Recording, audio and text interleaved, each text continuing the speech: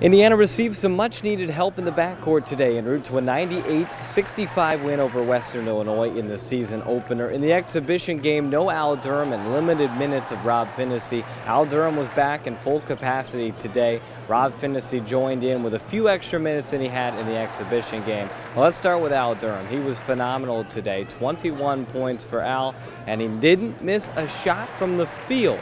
He was a little shocked post-game when somebody told him that, but Archie Miller says it's all about having your leaders back on the floor, which will help this offense look a lot more smooth.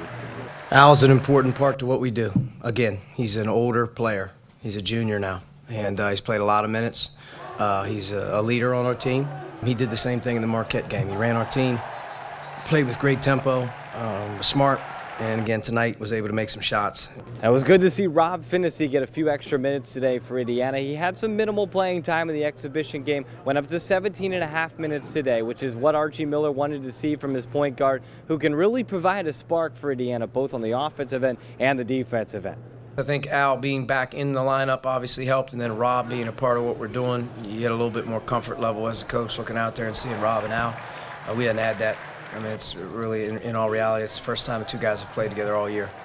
They haven't been a part of a practice together, to be honest with you. So to have those two guys out there gives you a little bit more comfort level and confidence that your older, more experienced guys are playing. Justin Smith paced the Hoosiers with 24 points today on 11 of 17 shooting en route to the 33-point victory for the Hoosiers. They'll be back in action on Saturday as Indiana will host Portland State. For the Hoosier Network, I'm Austin Render.